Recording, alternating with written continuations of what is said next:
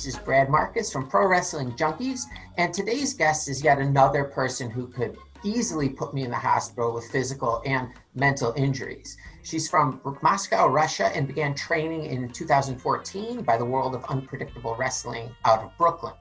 First match was in 2016, and she wrestles both female and intergender matches. Wrestled all over the world, including US, Canada, and Japan, and you've seen her in Marvelous, Wave, Chikara, CZW, and of course Impact this past June, where she wrestled Jessica Havoc, and then in another match she wrestled Jordan Grace. So without further ado, I give you Russian Dynamite, Masha Slamovich. Hey Masha, what's going on? Hi, I'm doing pretty well. How are you? Good. So have you even eaten dinner? Oh, so you're in Japan, correct? Yes, I'm currently in Japan. Okay, so why are you eating dinner so late?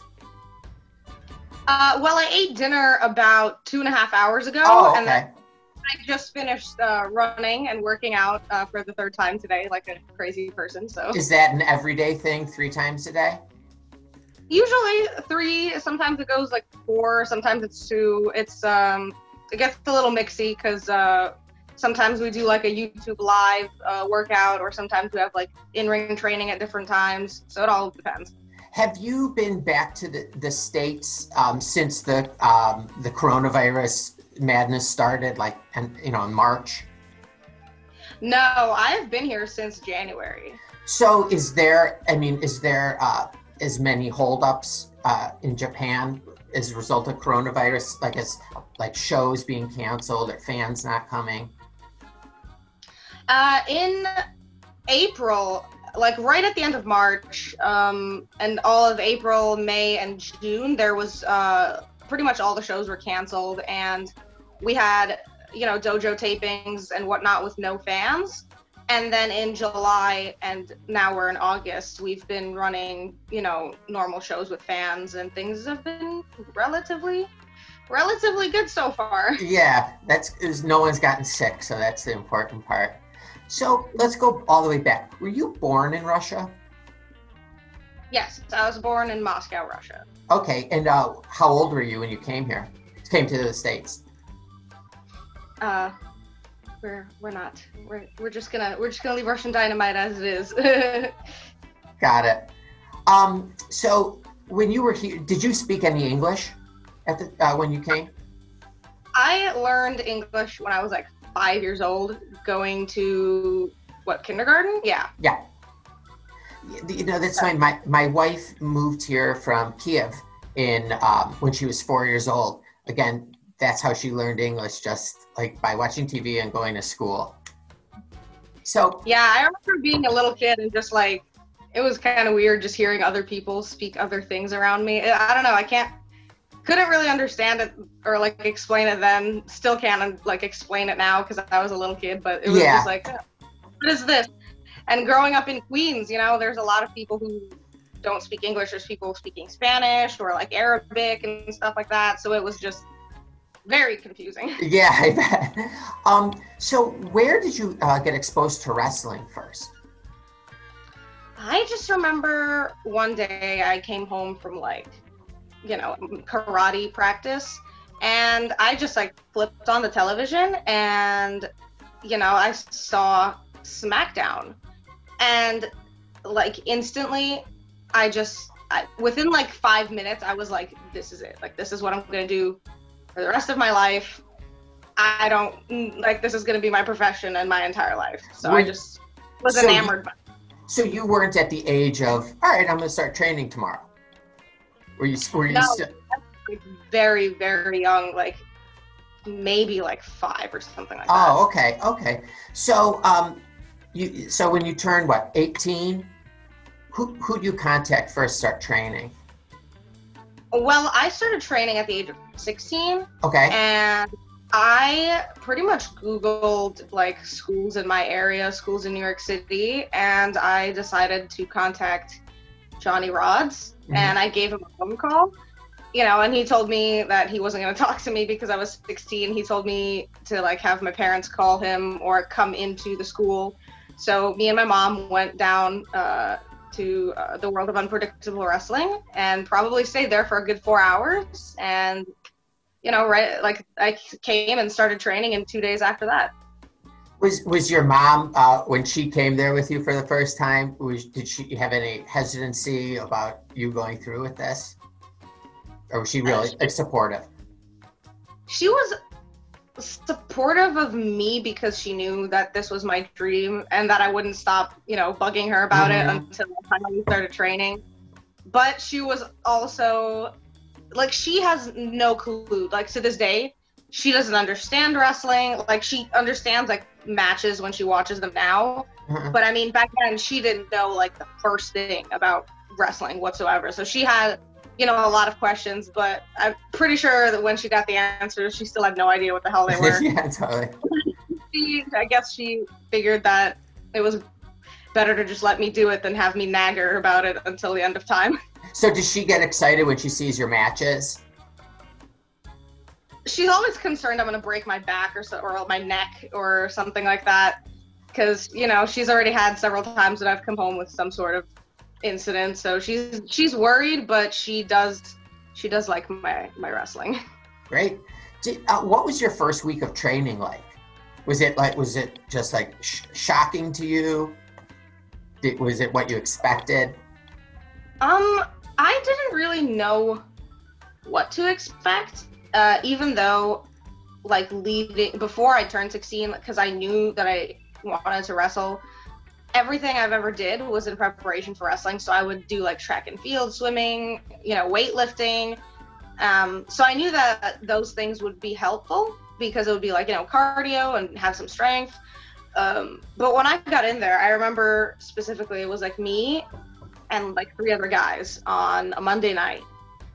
And they were just, like, teaching me rolls. And I was doing pretty good at those because I have a bit of a gymnastics background. So those are kind of natural to me. And I just remember it like, progressed very quickly because I remember the first day we were just doing rolls. And on day 3, I was, like, hitting Hurricane Ranas. And I'm like, well, this is crazy. Like, wow. But that's not typical, right? Like picking up that quickly. It wasn't. A lot of people were, pretty surprised that I was, like, they were saying I was natural at it and whatnot, but that didn't stop me from coming in every single day and putting in, like, hours and hours of work because, hard work beats talent. Yeah. Whatever. Did you have, like, a low point, like, of, like, during your training, like, I don't know if I can keep doing this? Never. Like,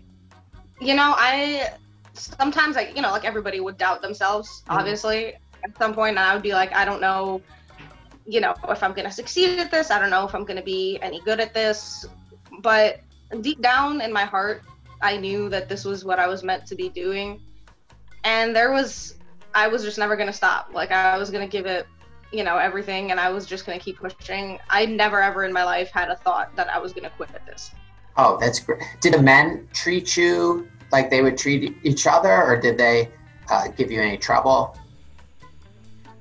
No, I was, treated just like one of the boys from the start because they had said to me that there were a couple of, like, women in the past or whatever who they had went, like, gently on, and it didn't turn out very well because it doesn't prepare them for what's actually going to happen.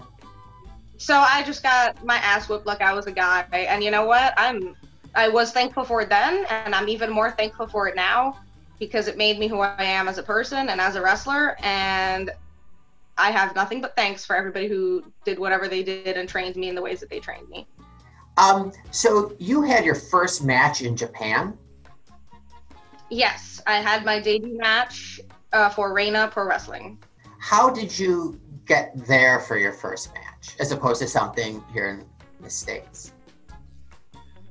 So at the time, Johnny Rod's place had a working relationship with CMLL as well as Reina Pro Wrestling.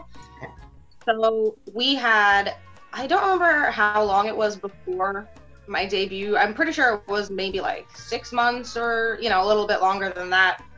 But we had scouts come in. We had Yusuke Kodama and Makoto come and, run some classes. And I'm pretty sure they were doing shows out there and whatnot, but they had took the time to stop by and, like, scout us. And they I guess they had their eye on me, and they insisted that even though I was underage, that I was to have like a tag match, like an exhibition match, which we went through with that. And then next thing I knew, I turned 18 and I was on a plane to Japan like 2 weeks after my birthday. So with just like a bag of clothing and your gear, that's all did you have to like ship anything over there?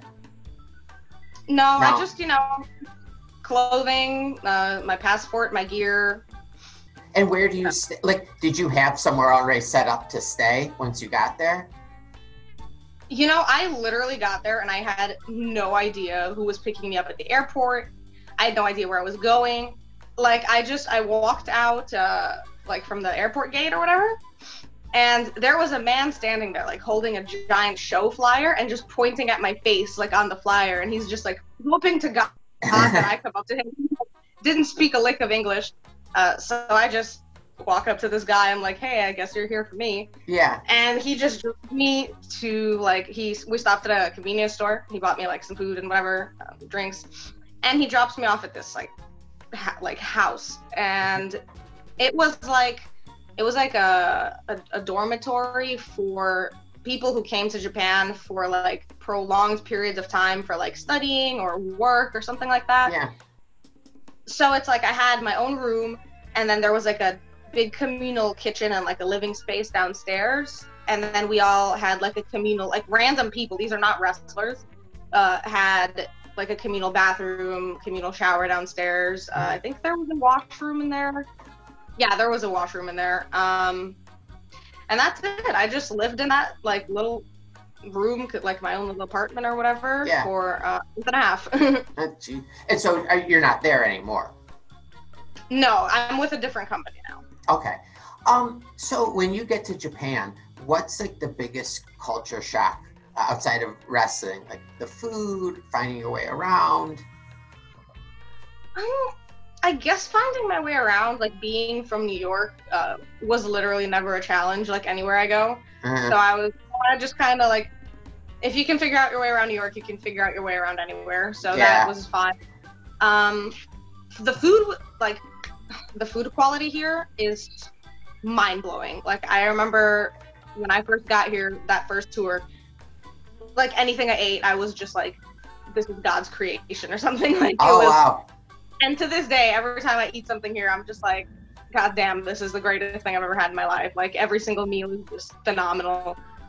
Was there any food that you ate that your body was gagging while you're trying to put it down? No. Like I've ate some weird shit here sometimes. Like I ate like I think it's called like abalone, and it's like a sea creature, which is like chewing cartilage, and it was very weird to eat it. And then I ate like cow tongue and stuff like that. But it's like all of it, like, if you would have told me beforehand what this was, I would have been like, well, that kind of sounds weird. But then I eat it without knowing what it is, and I'm told what it is afterwards.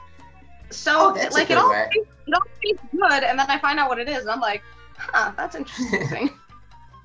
Now, so for your first match, was it hard to communicate with your opponent? Or was your opponent from Japan? My first match back in Reina was actually a 3-on-3 match. So it was definitely a little bit, like not like, to be honest, the language barrier wasn't really that much of an issue because we kind of like worked past it with like our body language and whatnot.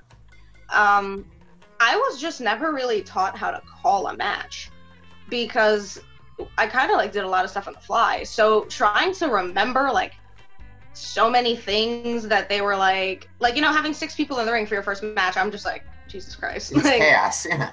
So much to remember, but luckily it all went pretty well. As far as so it's all right.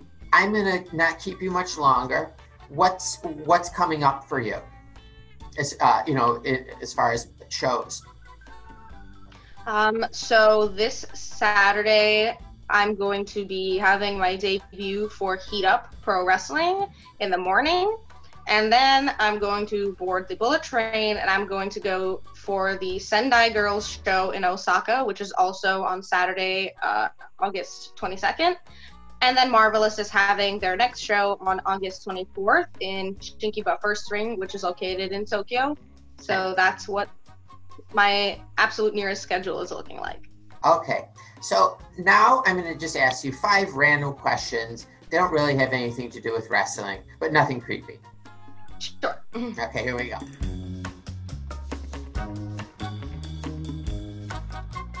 If I paid you, would you be interested in taking my 2 children for the next 12 years? Hell no. Got it. Hell no. I thought I'd try. I guess I have to go to Craigslist or something. Okay. Do you think you could take down a 44-year-old man who weighs 165 pounds and barely exercises in under 5 seconds? I'm not saying it's me. I'm saying it's someone else. So yes. Okay. Would you eat dog meat, like a golden retriever or whatever dog you pick? To be honest, I wouldn't put it past somebody giving me dog meat here and then telling me afterwards, hey, you just ate a dog, so you know what? You just ate a golden retriever. I just don't know. Have you ever yelled at your television set? Yes. Okay. Now tell me if this sounds odd. My in-laws are all from Ukraine, and they told me that if you urinate on a rag while having a migraine and putting it around your head, that gets rid of the migraine. Have you ever heard of that? I've never heard of that. Okay, all right. So you're yet another person who's never heard of it. All right. We had Russian Dynamite Masha Slamovich today. Thank you so much. I really enjoyed this conversation, and hopefully we can talk again, at the end of the summer or beginning of autumn. Thank you so much for having me. I had a great time chatting with you. And whenever you want to do this again, I will most likely be available to do so. All right, go get some sleep. Thank you so much again. Thank you. Bye-bye. All right, bye.